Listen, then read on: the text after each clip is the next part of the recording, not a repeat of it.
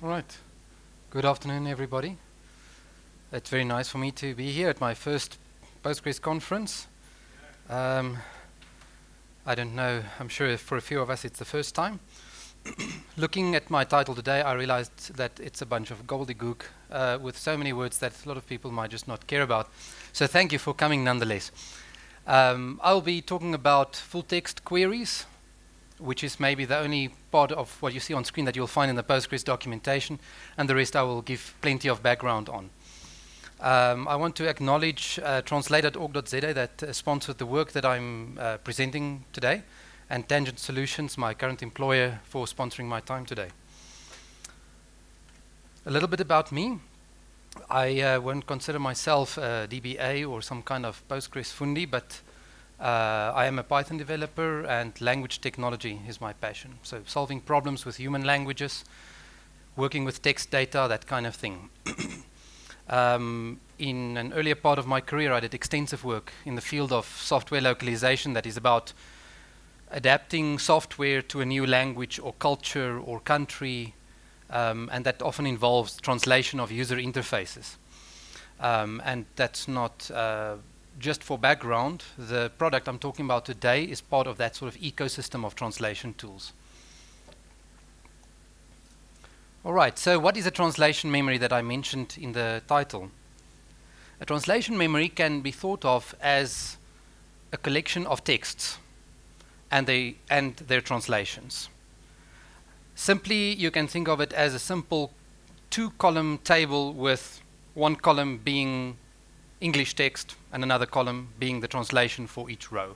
Maybe a paragraph and its translation, or a sentence and its translation, that kind of thing.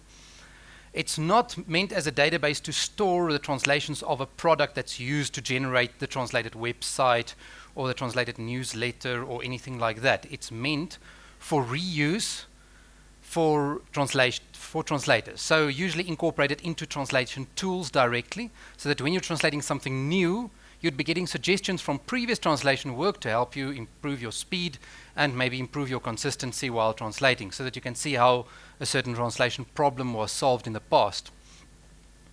So you might immediately think of simply looking up an old translation, exactly the way you're translating it now, and maybe you'll find a translation for it. But the more interesting case is fuzzy matching, where you want to find some kind of translation, even if it's not quite what you're doing now, but it's close enough. Maybe you're currently translating just that snippet, upload a file. Maybe it isn't in the database, but you are interested in a translation of download a file, because maybe you can only edit that translation in whatever language you're translating into minimally, or maybe even nothing at all, and save quite a bit of time. This is usually incorporated into translation tools, and if I'm reading what I have to translate, if it's short, I might want to start and type in my translation within milliseconds, maybe half a second or whatever. So if I'm going to get a suggestion that's supposed to help me, it must be there pretty quickly. I can't wait a second or two for it. It doesn't really help, because by that time I've already started translating from scratch, sentence by sentence, for example. So I'm talking today about a specific translation memory system. It's called amaGama. It's a product. I was one of the developers many years ago. It's an open source project. The URL's on GitHub. I'll show it later. It's implemented in Python on the Flask micro framework and uses Postgres extensively. It's a pretty simple project. It's a web service where people can query and say, this is what I'm currently translating. I'm translating from English into German. Do you have any relevant suggestions? And it responds. All right? That's basically all it does. It has a simple web user interface, but that's not the primary means that we consider people, most likely to use it through. But you can test it that way if you're interested. We also have a hosted instance where we have a database containing the translations of a lot of free and open source software that are end-user oriented and translated into lots of languages. Things like GNOME, KDE, LibreOffice, a lot of Mozilla products, VLC, TuxPaint, a lot of the Postgres tools, all of their error messages, a lot of those are translated into lots of languages. That is in the database. It's something like 20 odd projects that we import their translations into many languages, so that people can query and get these results, so that It's just to benefit open source translators the world over. Our deployment, this one I'm talking about, is read-only. And that will become a little bit relevant later on.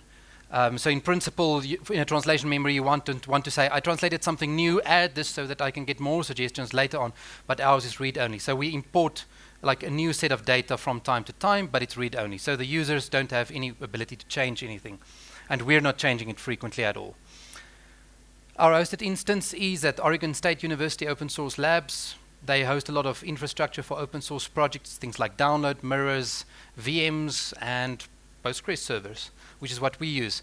So we've got a tiny virtual machine and a shared Postgres server. All right, so it's a multi-tenant system. We're sharing it with bug trackers of some open source software, and frankly, I don't even know what else.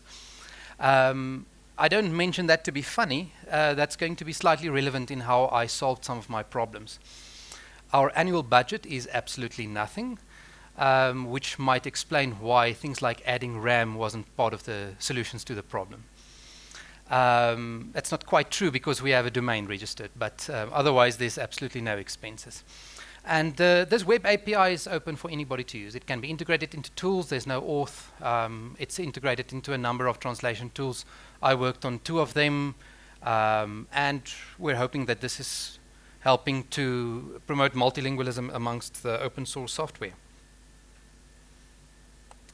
All right, so getting down to the Postgres side, we're talking about a very simple product.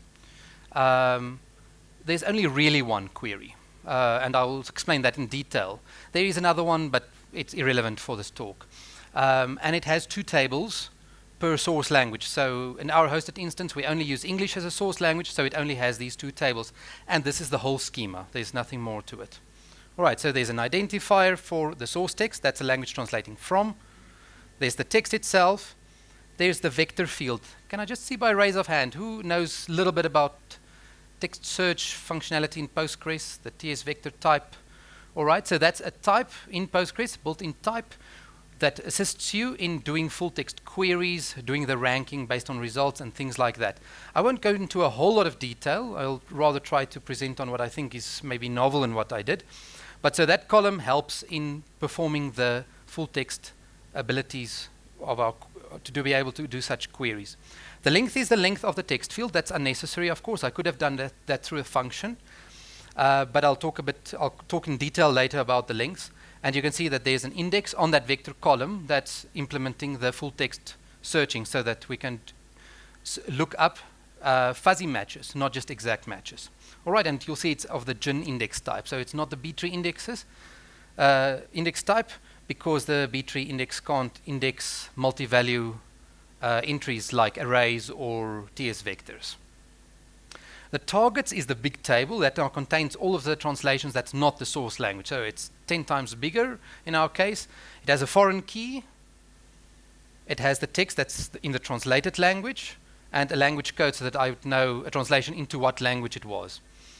I know this sounds maybe like a lot of nitty-gritty detail, but I'm going to talk about almost all of these fields at some stage, and this is all there is to it, so I hope you'll allow me this bit.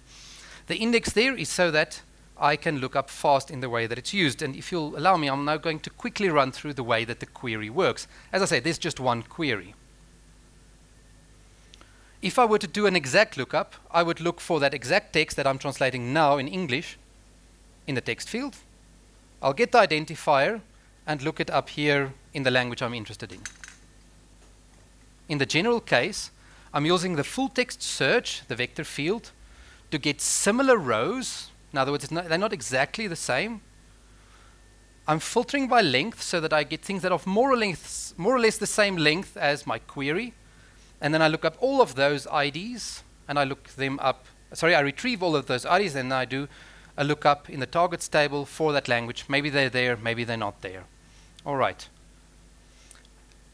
If anybody wants to clear up something, maybe now's not a bad time. Anything up to now, feel free to raise your hand. We can clear something up.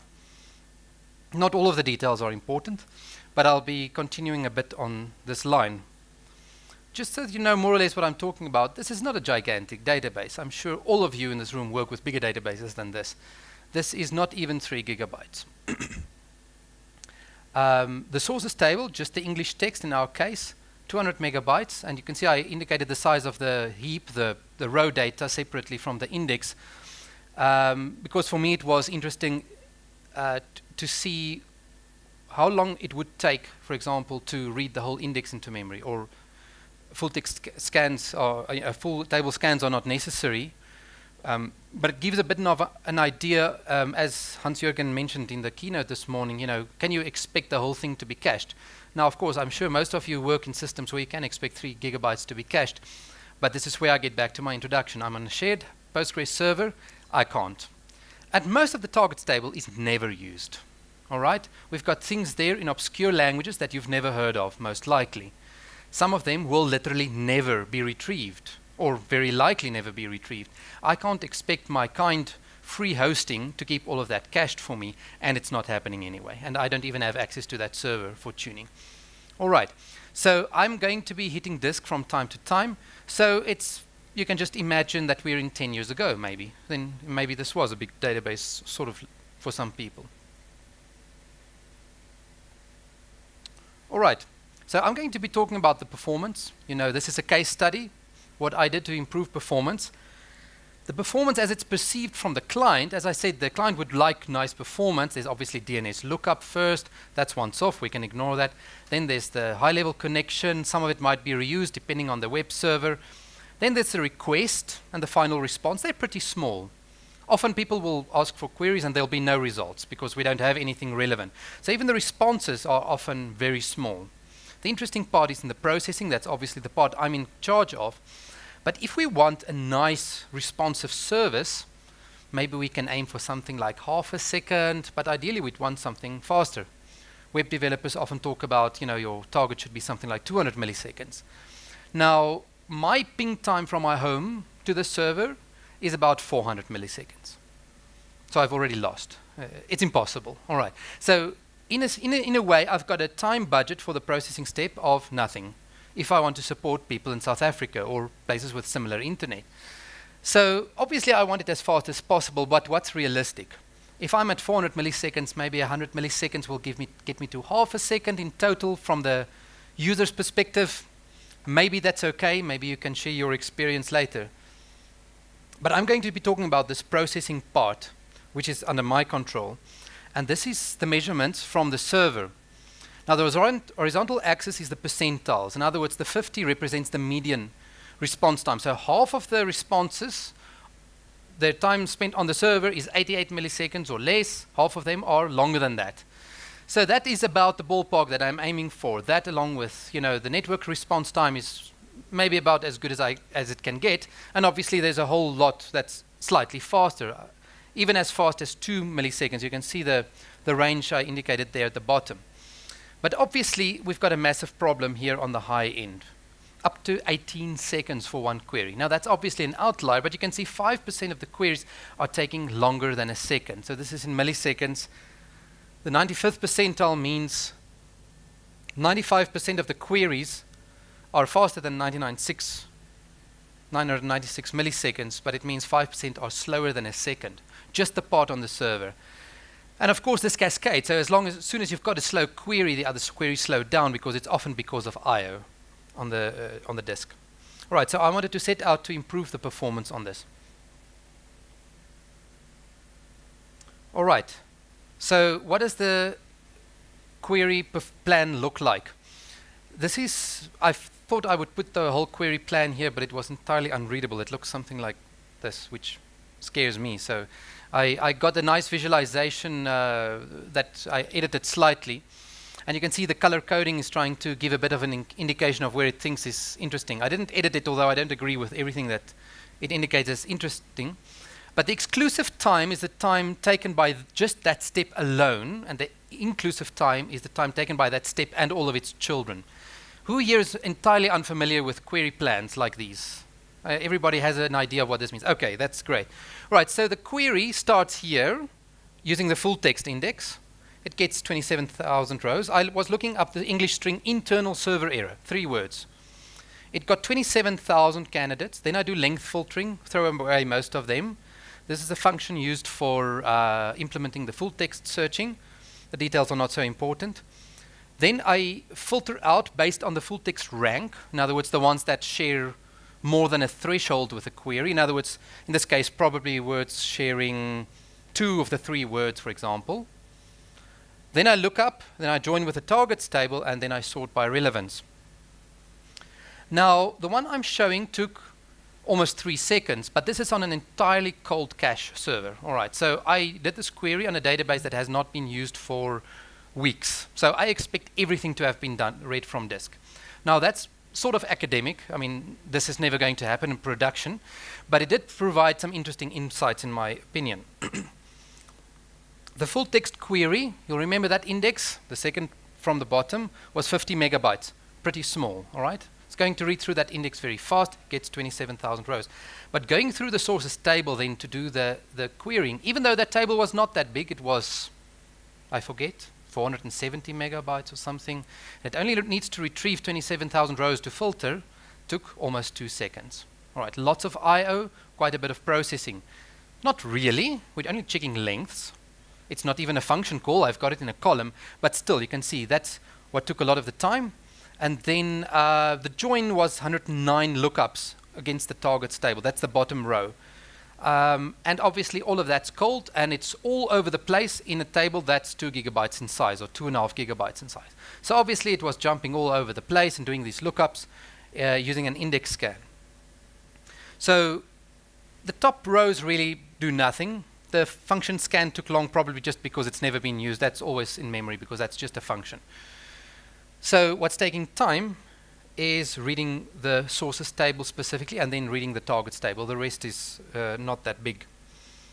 The query plan I'm not going to show. There's just one interesting thing. It was on the previous slide, but here I'll just point it out that the row estimate for the step is entirely off. All right, so it's about a factor of 7 that the row estimate is off, which is often an indication of something going wrong with the query planner. Right? It should have something fairly close, but it's very far off. Does that affect the query plan? I don't know, because I have not been able to fix that. I'll talk about what I tried in a moment. But just to contrast, this is exactly the same thing with exactly the same schema and code, but with everything in memory. So I just reran the query again. Everything it needed is now in memory. 50 milliseconds, pretty fast, remembering that my median response time was something like 88. So this is probably, you know, in the best half of performance. And then you can see that now the targets look up the last row very fast. All right, we can ignore that part if it's in memory. But reading the sources table, which is basically these 2 rows, still taking up the majority of query time. Obviously, you'll see the number of rows and so on. It's all still exactly the same. It gives the same results. It's exactly the same query. So we've sort of got 2 main problems. Getting the information from the source tables is always slow. Even if the caches are hot, even if everything is in memory, it's taking up the bulk of the performance, bulk of the time taken for the query. And the target rows are slow if they're not in RAM. Now we might say, get a lot of RAM. I hinted before, it's not a solution I could really consider because I'm on free hosting. But really, it's not that likely in my case because these things are all over the place. They're distributed over a large table. Someone is looking up a translation into Zulu for the word file. They're getting 5 suggestions, maybe 10 or whatever, and it's all over the place. Needs to go read probably, you know, a disk page for each row. So it's going to be slow because maybe no one translated into Zulu for 2 weeks. It's not in memory. And even if you later on translate something else, it needs to get other rows. All right, and they're all over the space, all over the table. Not a great thing. So let's get to things that didn't work. I talked about the row estimates being wrong. I tried increasing the statistics that's gathered for this table, doing the vacuum so that the query planner would have all of the information. It didn't work. It ended up, I realized that GIN indexes are not able to use table statistics extensively or not properly. So even though it knows which are the common words in that column and which are the rare ones, it always gives exactly the same row estimate regardless of what I'm querying for. So that 7 times estimate is sometimes over, sometimes it's under. but it's always exactly the same. What was it, 3,000 and whatever rows? It always predicts exactly the same. It has no concept of the data distribution, and it can't use the length information either because it's only done in a later step in the query plan, or that's my understanding. I also tried to index on the sources table's length field, thinking it was a bitmap heap scan, so maybe it could combine the bitmaps of the two index queries and AND them together, but it didn't work. I'm not sure why, actually, because that was my idea that it would work. But just so you know, these things didn't seem to work. All right, that's a lot of technical background. I will pause there and take a slightly different route for a moment. How do we determine if two pieces of text are similar? There are lots of ways.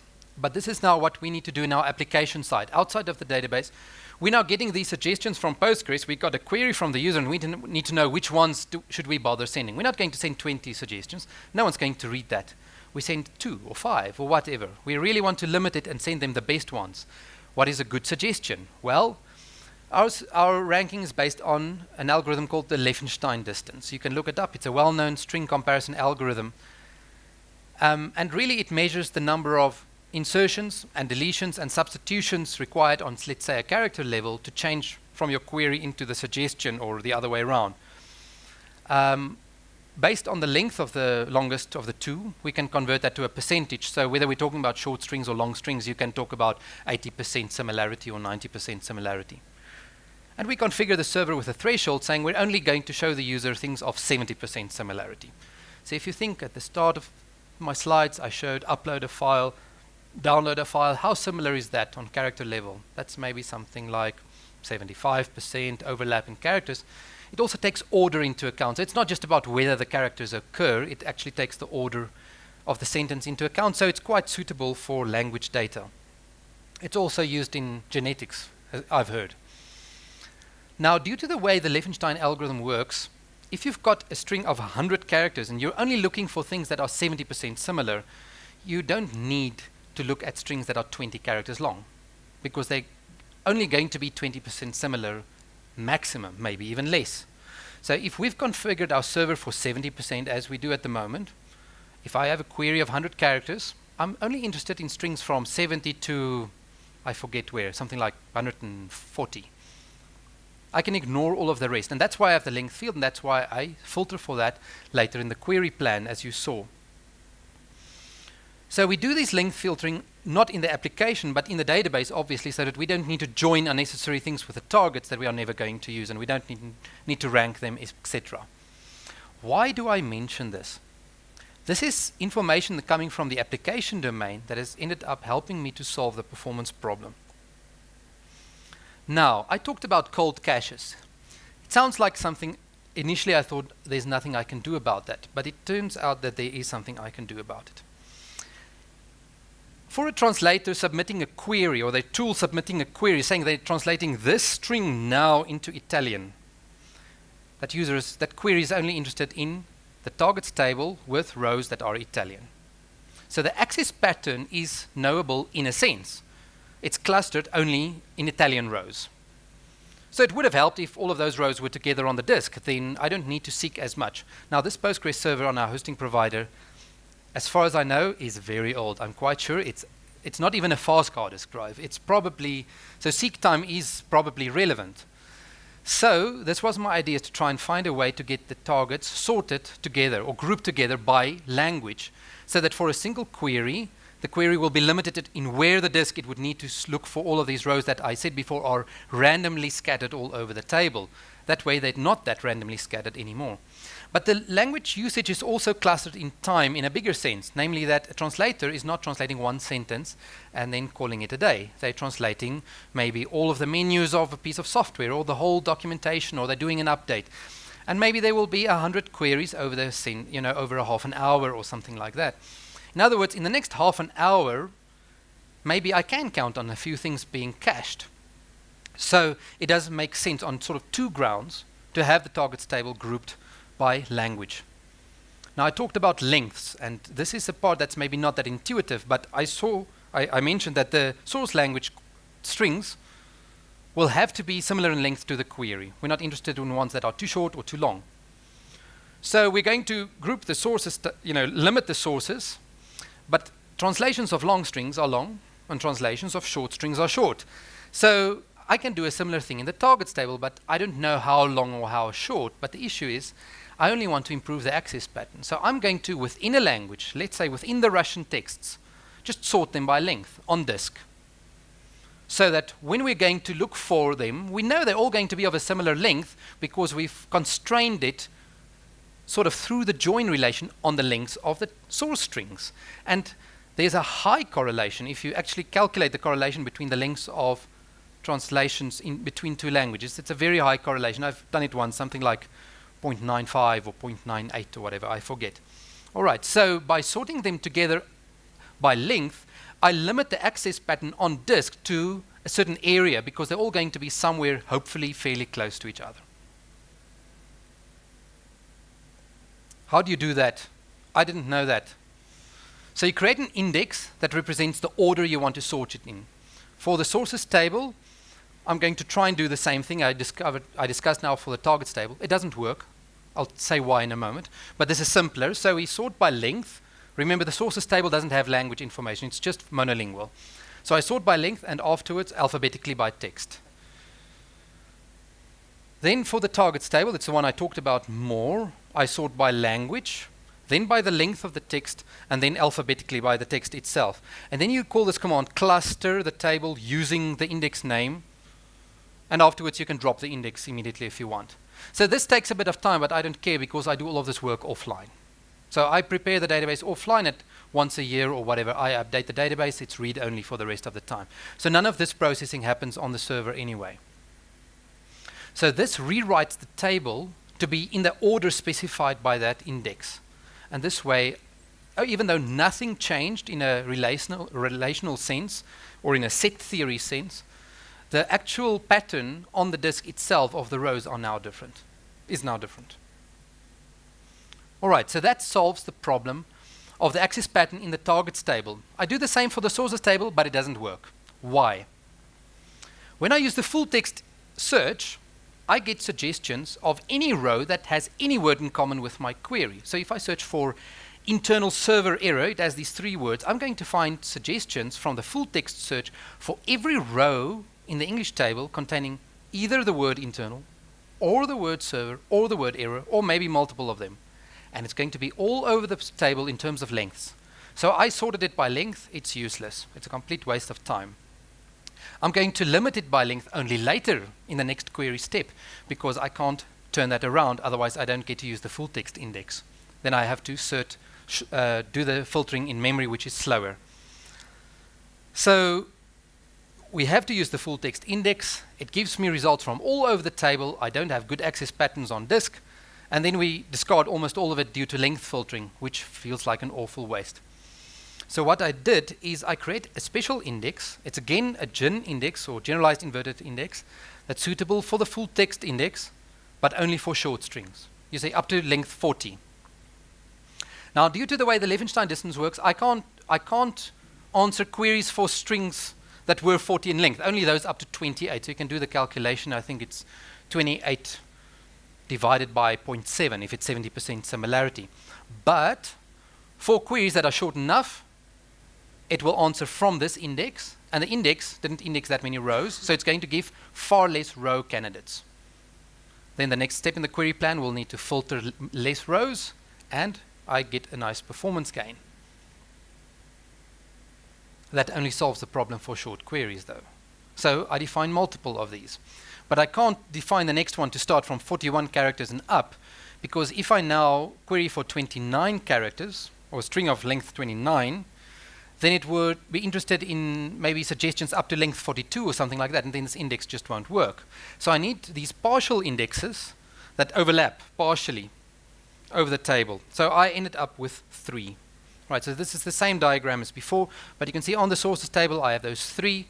One that supports query up to length 28, one that supports queries from 29 to 93, and then one for all the longer ones, longer than 93. All right. Those 3 together are bigger than the original full text query because obviously I'm now indexing several of the rows multiple times. But it ends up being a big win. Even if they're in cold caches, obviously now I've got a smaller index to go through, firstly, and I'm going to go through far fewer rows in the sources table, and the rest of the query is mostly the same. But there's another benefit, which is maybe a bit subtle, and that is that because if whichever of these indices I'm using, which any one of them I'm using, it's returning rows that are now localized in the sources table because I clustered by length. In other words, now I do get the benefit of that length clustering I did earlier in the sources table, even though the results are scattered all over the place. But the sources table is slightly smaller, so it's more likely to fit into RAM, and the sources table is used for every query regardless of which language the translator is querying for, because it's always from English into some other language. Alright, so this is exactly the same thing as before, the query plan. This is with hot caches, everything in memory.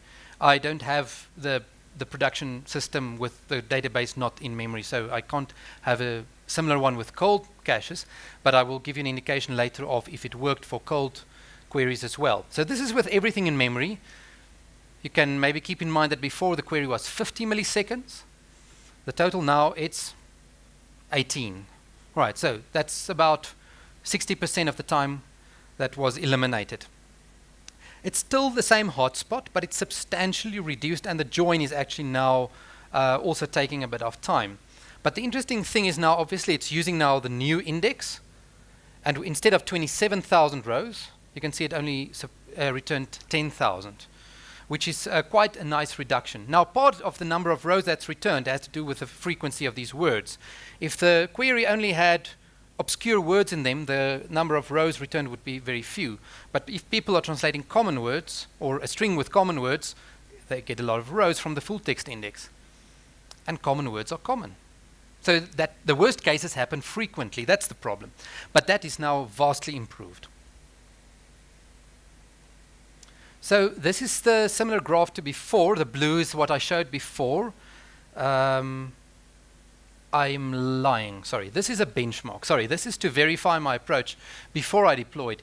So this is not the same machine, and I apologize, the graph is generated slightly differently. So the absolute times don't matter, but the blue is the benchmark under sort of testing conditions, everything in RAM, one language only. Again, you can see the 50th percentile, so the median there on the left, and the absolute slowest query here on the right-hand side. The red, the middle graph, is the change just with the partially overlapping partial indices. And you can see that that's the major improvement for the faster queries. And it makes a massive difference also for the slowest ones.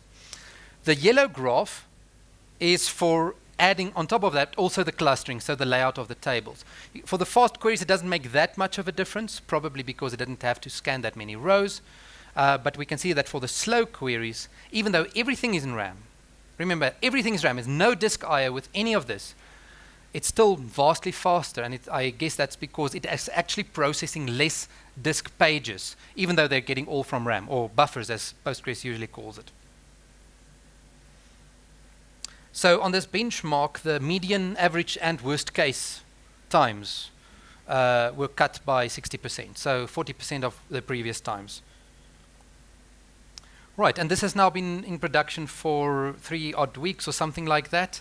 I took these stats a few days ago. Maybe there would have been a few more by now to go by.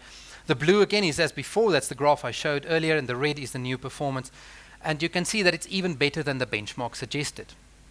And the way I account for that is that now cold queries, once where disk I/O was required, is now included, and you can see a massive improvement.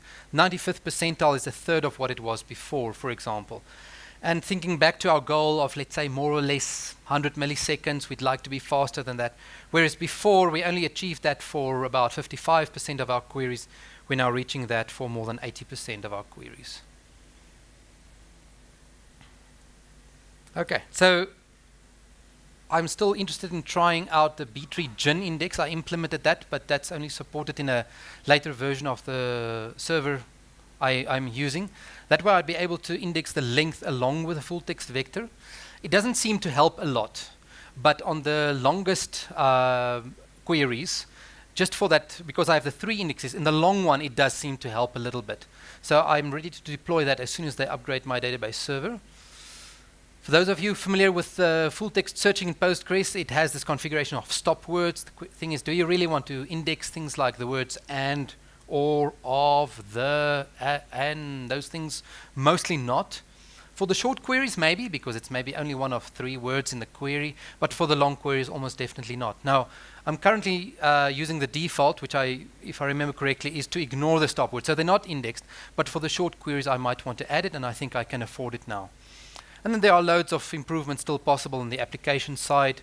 There are a few performance issues that are only showing now that the database side is eliminated.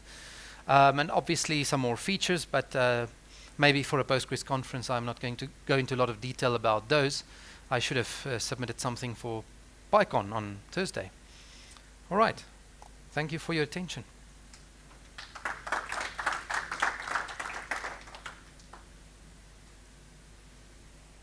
I'm happy to take any questions or comments.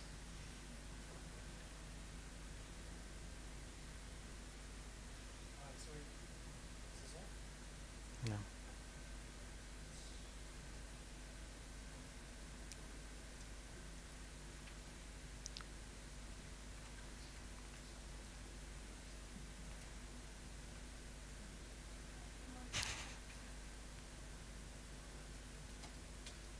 You should just ask very loud. I'll try and talk Sorry about that. without shouting. Just wanted to clarify, you noticed that your teacher tagging had deep scans, and you noticed that you said something about applying your cluster index to sort your data, and you mentioned that you don't do cluster index. Yeah. So the index I'm using for clustering, I don't need for the application. So for deployment, that's not useful for runtime.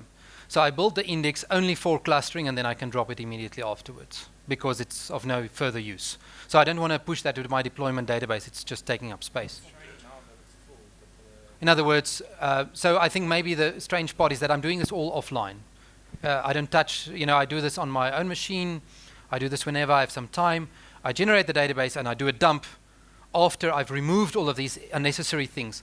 So I didn't mention that, but during import, the schema is actually pretty different. So to support things like checking for uniqueness of strings and a few other things. Then I drop some columns that I don't need, and I change the indices to be optimized for lookup instead of for import. And then one of those deployment steps is to do the clustering, creating an index for the order I want both of those tables to be clustered in, do the clustering, and drop the index. Sorry, I'm not clear. You can... Okay, we can take it offline also if you want.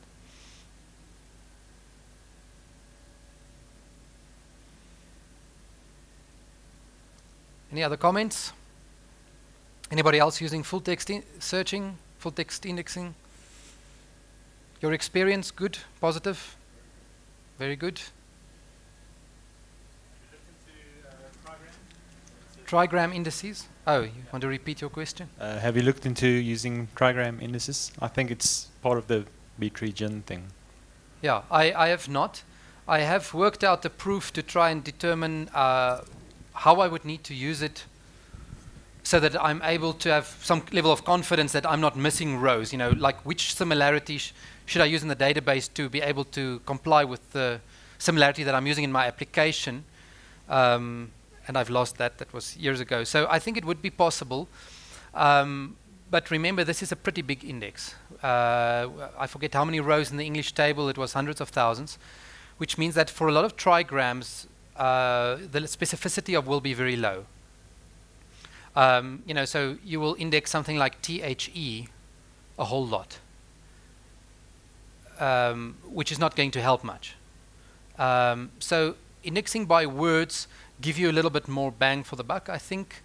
And it uses stemming, so you can, even if you're querying for a plural of a word, you find the singular mostly. Postgres has support for that, and like walking and walk and walks, it's indexes it at the same point. So I still want to investigate that. I'm not positive about its prospects, but I mean, it would be interesting to look into it.